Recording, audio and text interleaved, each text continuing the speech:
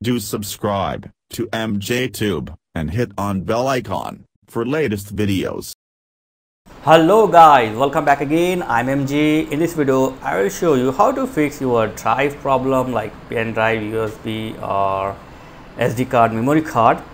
If you're getting this problem like the disk structure is corrupted and unreadable, or the file or directory is corrupted, unreadable, not accessible, or file is not location, so whatever issue you are facing, before you doing any hard work, just try this easy stuff. Okay, so for example, my pen drive is not working. This is my pen drive, as you can see here. H is my pen drive, and I don't want to lose my data. This is important data for me, so I don't want to lose my data.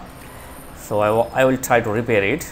So for this, just go to start and here type cmd, then go to run as administrator.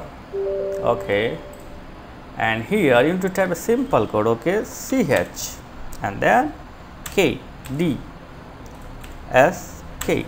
Okay, like this, and then / type r, and here your drive name. So my drive name is, I'll show you, H. So type your drive name, and here I will type H and then colon and hit enter. So this will repair your drive. So it will take some time and you need to wait here. Okay, just wait here.